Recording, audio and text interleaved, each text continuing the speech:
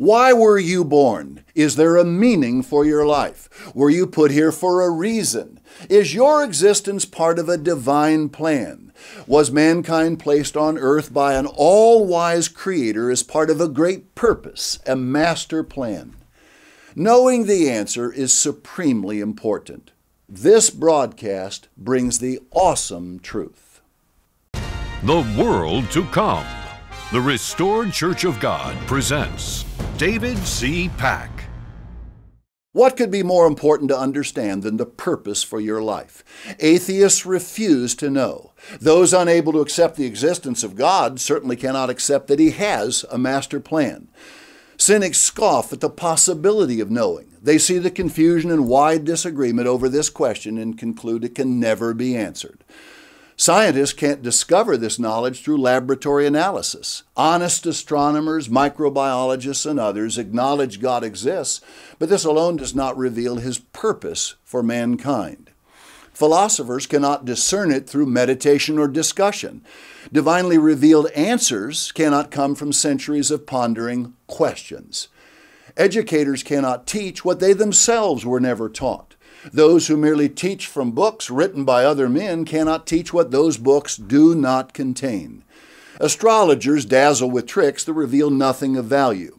Do any seriously think those who sell fortune-telling as true understanding, who supposedly channel the dead in the spirit world, actually demon spirits, hold the meaning of life? Who is kidding whom? Theologians offer no more than humanly devised counterfeits. All religions profess to hold the answers to life's questions, but their ideas pale as cheap, empty substitutes when the awesome truth of God's plan is fully understood. Most live their entire lives without a clue as to why they are here. They drift aimlessly, unconcerned about the answers to life's greatest questions. Why life and why death? Some enjoy debating the meaning of life, but never arrive at the correct answers. Many conclude mankind is little more than a product of evolution, of blind, dumb luck. The world is experiencing an explosion of knowledge amidst ever greater human suffering, unhappiness, discontent, and confusion. Why such ever-worsening moral decline alongside astonishing materialistic progress? Why? And where do we go from here? The number and severity of problems facing mankind have never been greater. Disease, pollution, poverty, ignorance, religious confusion, war, crime, violence, hunger, immorality, slavery, oppression, political upheaval, and much more. Why? Problems both between and within nations have never brought more division between peoples. Again, why? Also, existing problems grow collectively worse instead of better. Why? Why at every turn is man botched, bungled, and failed miserably in all efforts to solve his truly great problems? Individually, people have never seemed more incapable of addressing and overcoming their personal problems. As with the world in general, the passing of time sees individuals and families drowning in a sea of moral decadence and under seemingly insurmountable difficulties. Why? Men have created many amazing technological inventions, but they cannot create solutions to their problems. They've harnessed the power of computers to process vast amounts of information, but cannot correctly process their personal difficulties. Scientists have discovered much about the size, magnificence, and precision of the universe, but they cannot discover the way to peace. Astronomers can find majestic, beautiful new galaxies throughout the universe, but they cannot find a way to preserve the beauty and majesty of Earth. Scientists have also unleashed the power of the atom, but are powerless to unleash answers to life's biggest questions. Educators have taught millions how to earn a living, but not how to live, because they themselves don't know how to live. With the creative genius of man having created so many weapons of mass destruction and ever worse forms of terrorism in a world incapable of combating these, the world is in a terrible mess. The presidential historian Peggy Noonan summarized mankind's complex, jumbled history this way. In the long ribbon of history, life has been one long stained and tangled mess, full of famine, horror, war, and disease. We must have thought we had it better because man had improved. But man doesn't really improve, does he? Man is man. Human nature is human nature. The impulse to destroy coexists with the desire to build and create and make better. Who could disagree? So something is terribly wrong. Mankind's extraordinary creative genius has left him incomplete, and it has proven insufficient to solve his problems. The power and creative prowess of his mind has been more channeled to destruction than to productive effort in planning and inventing. Sir Winston Churchill, the famous Prime Minister of once Great Britain, proclaimed, "There is a purpose being worked out here below," as he put it. He understood that in some fashion a supreme being was working out an unseen plan on earth. But what is it? Churchill did not know. Many long to know what God is doing here below, but have no idea how to learn what it is. Mankind is ignorant of where to turn. Humanity does not know what the source of instruction is. The Creator of human beings sent with them a detailed instruction book containing vital information. It explains the nature, design, and purpose of His greatest of all creations. It identifies the hidden key, the missing dimension to the right and proper use of the mind. It explains the way to peace, happiness, abundance, and universal prosperity. But this greatest instruction book, the Holy Bible, is almost universally ignored, misrepresented, misunderstood, and rejected. The result? Problems, troubles, and evils of civilization mount. With no solution in sight, conditions only grow worse. Stop and think. Apply basic logic. Would God create His own marvel of engineering, your mind, and send it without an instruction book explaining how to use it? Of course not. This overlooked and misunderstood book does exist. We need to examine this manual, which unlocks the mystery of why you exist. It offers hope for you and solutions to humanity's problems. It explains why man is incapable of solving his problems without divine intervention from the one who is working out his purpose. It explains the meaning of life and answers the most important question you face. Why were you born? The evolutionist cannot answer this. He believes life evolved over millions of years. He believes his theory explains the presence of millions of plants and animals on Earth, with mankind merely the highest animal in the evolutionary chain. Evolutionists reject special creation by a supreme creator and therefore the source of revealed knowledge He sent with His creation. Proponents of the evolutionary theory cannot explain man's awesome potential, or why it has never been realized, nor why things keep getting worse when evolution teaches mankind is supposedly evolving to a higher order. The world's religions have utterly failed in giving meaning or hope to life. These religions have almost universally caved to the evolutionists. Even professing Christianity has largely rejected the Genesis creation account as myth and ancient Hebrew literature. Yet, while rejecting many scriptures that explain the purpose of life, millions claim to believe a few selected passages and falsely label themselves Christianity. But the Book of Books offers hope and meaning. Here is the truth from this vital instruction book made plain. Genesis 1 records the creation account. In the beginning, God created the heaven and the earth. These are the Bible's first words. This all-encompassing statement is inclusive and straightforward with no ambiguities or room for doubt. God says this is what He did. On the sixth day of creation, God said, "Let us make man in our image after our likeness." Man was made to look like, was made after, the God kind. Man was the crowning achievement, the supreme pinnacle of God's creation. He was not of any animal kind, but was made in God's image and likeness. This reveals an enormous difference between men and every kind of animal. Verse 25 reveals animals were made in a different way, and that each was made after his kind. Notice, God made the beast of the earth after his kind, and cattle after their kind, and everything that creeps upon the earth after his kind. Horses look like horses, dogs like dogs, cows look like cows, birds like birds. None of these and nothing else is formed and shaped in the image and likeness of God. So says God.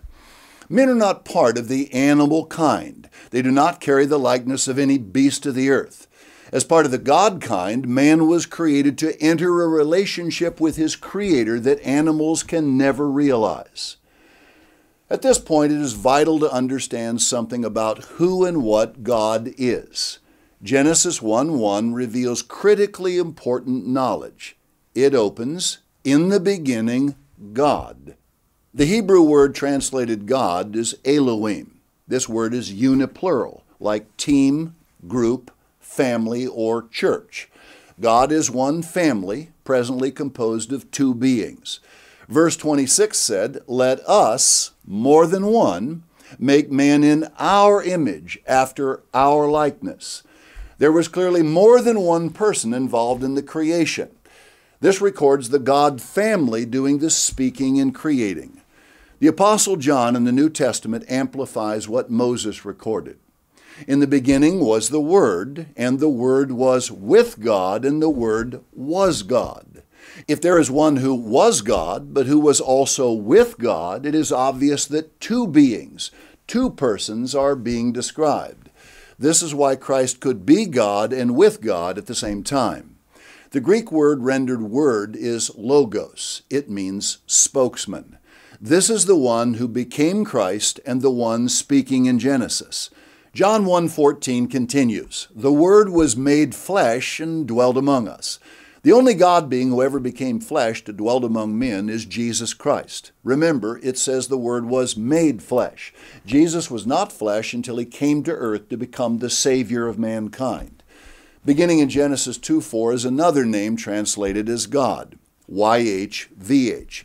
It is best rendered the eternal or the ever-living one, the spokesman, the Word. Animals possess instinct. No evolutionist has ever successfully explained why this is or how it is even possible. Why would bees return to their hive day after day, generation after generation, making honey the same way they did 1,000 years ago, unless they were designed to do this? Why do baby cows and horses stand almost immediately after birth? It was programmed into them through instinct. Why do birds know to fly south and at just the right time? Then how do many know to return each year to the exact same tree in Central or South America and then fly back north right on schedule? Instinct. How would all bears know to eat enough food to survive hibernation all winter? And how would all bears even know to hibernate unless this was built into their instinctive behavior? Why do all wolves hunt the same way, in packs, and eat the same things? Why does almost every bird have its own distinct nest-building design? As marvelous as is instinctive capability, it is dwarfed by the capacity and power of human intellect. Humans can acquire knowledge, reach the moon, and create supercomputers, design buildings the height of 6 football fields, and discover secrets of the atom. Animals have no such capability. The psalmist wrote, "I am fearfully and wonderfully made." This is most true of your brain, the human mind. But it is incomplete, and so are you.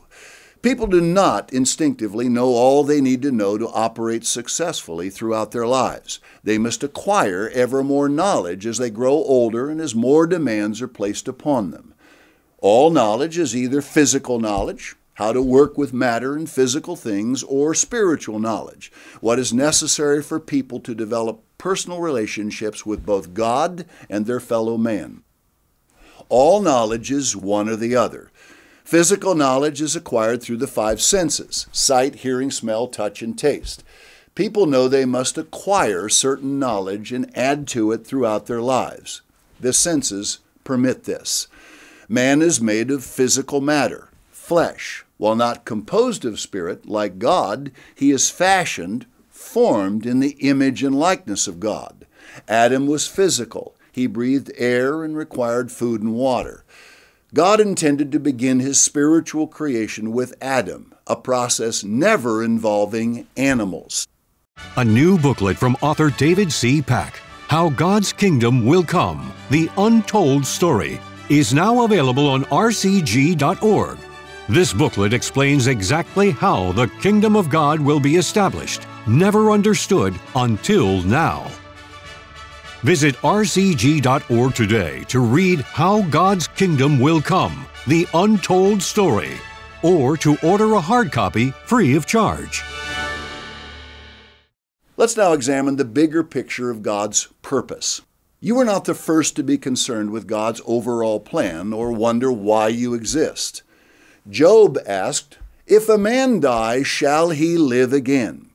God inspired him to answer his own question. "All the days of my appointed time will I wait till my change come. You shall call, and I will answer you. You will have a desire to the work of your hands." Job knew he was the work of God's hands. He knew God desired a certain purpose that involved a process at work within him. He understood that one day God would call him from the grave and he would answer, thus fulfilling his purpose. This is important knowledge that could only be revealed by God. Job could not otherwise have known it. God is at work in those he has called. He is fashioning, molding, and building within them holy, righteous character. His character. Notice, "O Lord, we are the clay, and you our potter, and we are all the work of your hand." Sadly, many will not allow God to work with them. They fight his purpose. They think they know better than the God who made them. Many refuse to be told what to do and to be clay in God's hands. This was Adam's problem. Most people have absolutely no idea that God actively works within human beings he has called or what he is doing when he does. God is now actively working in the minds of only those few who have his Holy Spirit.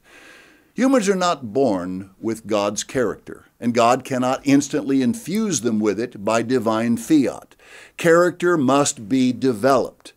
The true Christian increases in understanding and grows in grace and knowledge. He endures a lifetime of overcoming because he is in training for a supreme purpose. Those called understand, "He that shall endure unto the end shall be saved," Christ said. Bible study and earnest prayer are part of the Christian's daily schedule.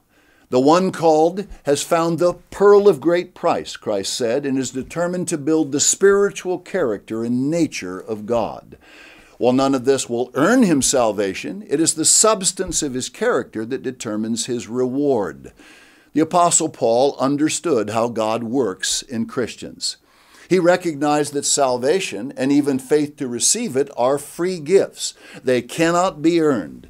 But this does not mean God is not actively working, requiring good works in human beings. Consider, "By grace are you saved through faith, and that not of yourselves, it," the faith, "is the gift of God, not of works, lest any man should boast. For we are his workmanship, created in Christ Jesus unto good works, which God has before ordained that we should walk in them." Paul said, "We are his workmanship." What could be plainer? God has a purpose at work within each person.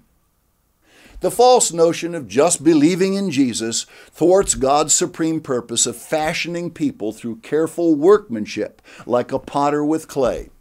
Paul added, "Be renewed in the spirit of your mind. Put on the new man, which after God is created in righteousness and true holiness. And if any man be in Christ, he is a new creature." Those God works with are literally a new creation.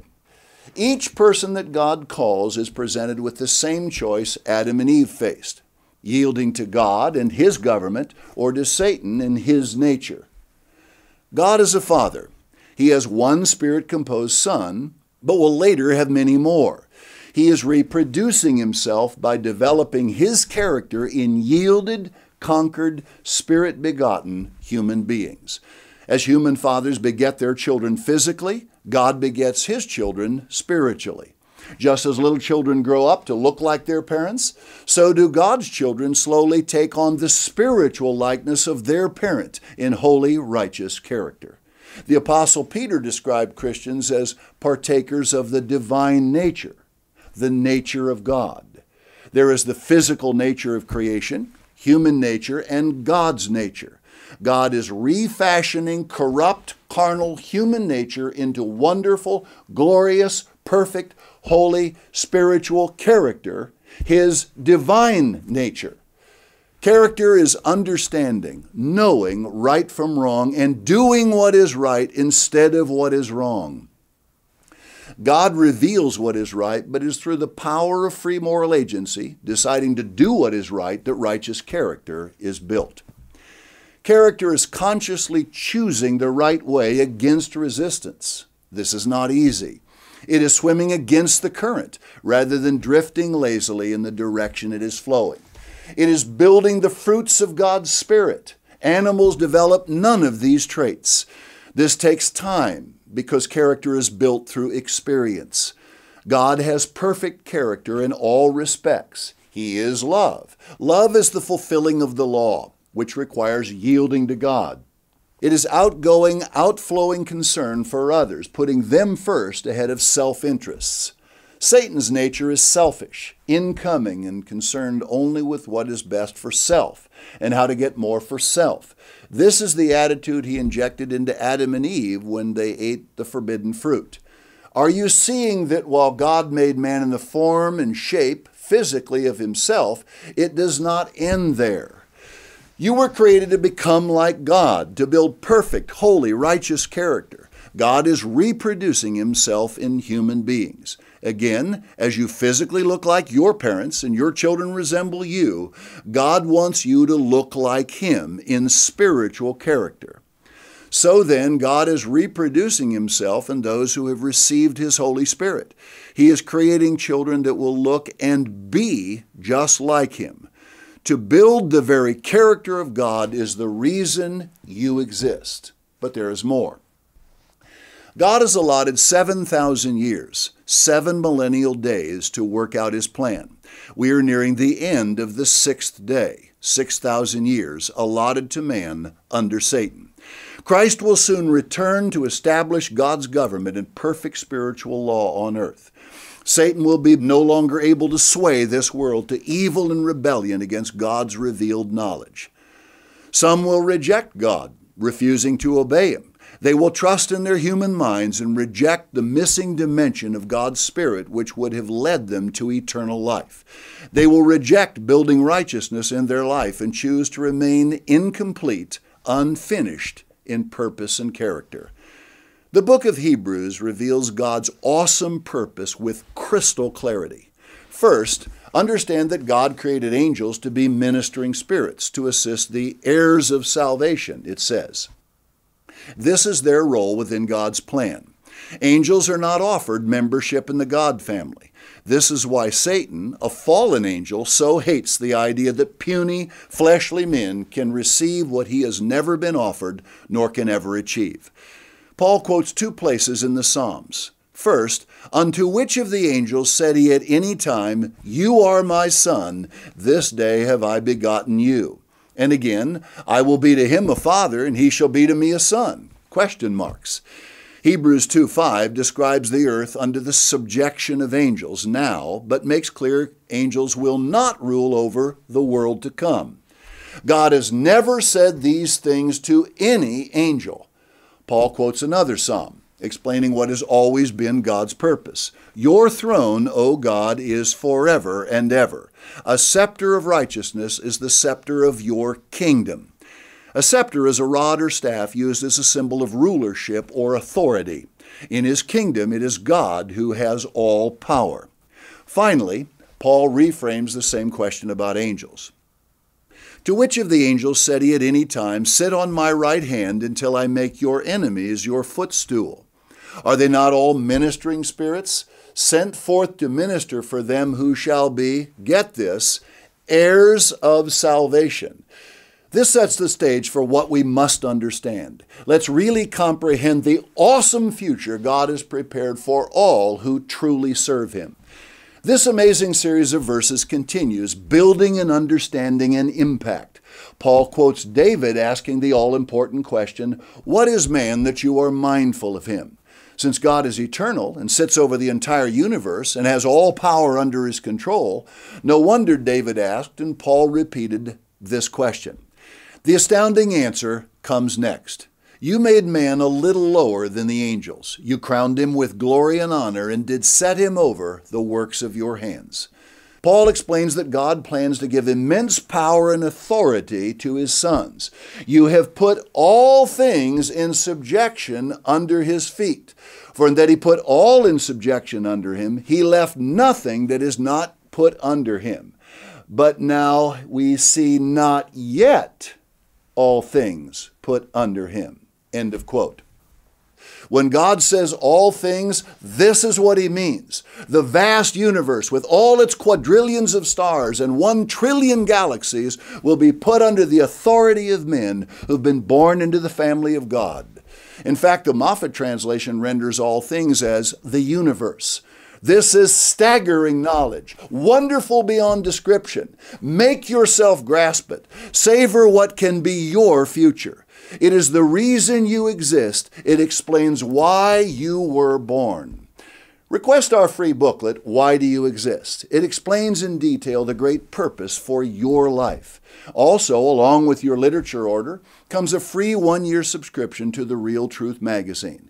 It answers life's big questions, those that few seem willing to address. The Real Truth fills a vacuum, bringing a dimension completely missing today. Don't be without it. This broadcast has merely begun teaching the truth about why you exist. The Christian goal is to be born into the kingdom of God, to become an immortal spirit being ruling under Christ. What could be more wonderful, more glorious to look forward to? Part 2 covers more aspects of mankind's great purpose. Do not miss it. Until next time, this is David C. Pack saying, goodbye, friends. This program was made available by Restored Church of God members and donors from around the globe. Explore our vast library of literature and other World to Come programs, which are all made available free of charge. To order literature featured in this program, call toll-free 1-855-828-4646. That number again, 1-855-828-4646.